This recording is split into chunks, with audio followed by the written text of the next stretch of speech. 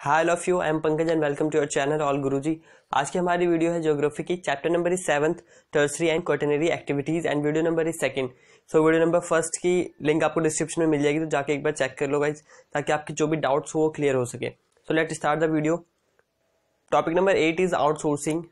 तो देखते हैं आउटसोर्सिंग क्या है। पॉइंट नंबर 1 इज आउटसोर्सिंग और contracting out is giving work to an outside agency to improve efficiency and to reduce the cost. ठीक है, जो आउटसोर्सिंग होती है वो क्या होती है? कॉन्ट्रैक्टिंग मतलब आपको जो अपना कॉन्ट्रैक्ट होता है किसी और कंपनी को देना होता है, किसी और एजेंसी को देना होता है, जिससे आपकी जो एफिशिएंसी है वो इम्प्रूव हो सके, जो काम करने की आपकी एफिशिएंसी है, और जो कॉस्ट है वो रिड्यूस हो सके।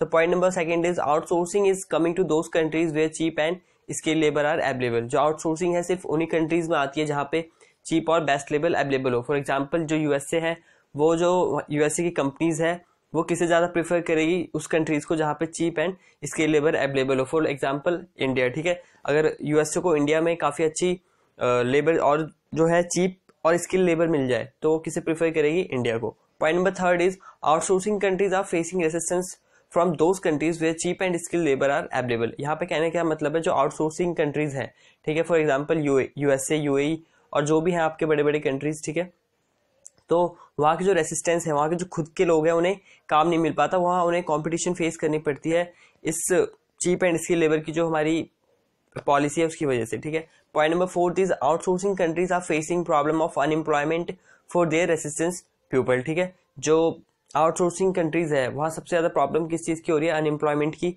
उनके खुद के लोगों के लिए, क्योंकि जो आउटसोर्स है उसकी पॉलिसी यही कहती है कि जहाँ पे चीप एंड बेस्ट लेबर मिलेंगे वो वहीं पे जाएगी। ठीक है, तो इसकी वजह से काफी प्रॉब्लम आती है। एग्जाम्पल है कुछ आपके आईटी, ह्यूमन रिसोर्स, एचआर जो होते हैं आपके, customer support and call centre, ये आपके कुछ एग्जाम्पल है as you can see in picture.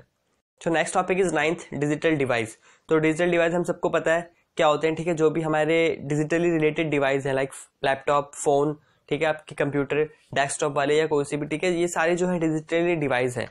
तो इसमें कुछ जानने वाली बात थोड़ी ये है कि इन्फॉर्मेशन एंड कम्युनिकेशन टेक्नोलॉजी जो है वो भी डिजिटल डिवाइस में आता है। तो first point is information and communication technology based development.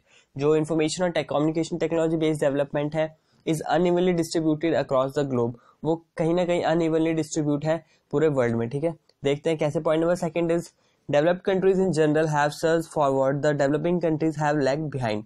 जो डेवलप्ड कंट्रीज है लाइक यूएसए, रसिया, जापान जो भी है, वो काफी आगे निकल चुके हैं इन सब चीजों में।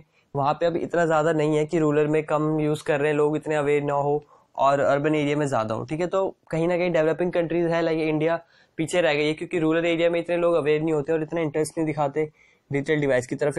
So point number 3 is examples. India metropolitan cities have better access of these facilities then rural area.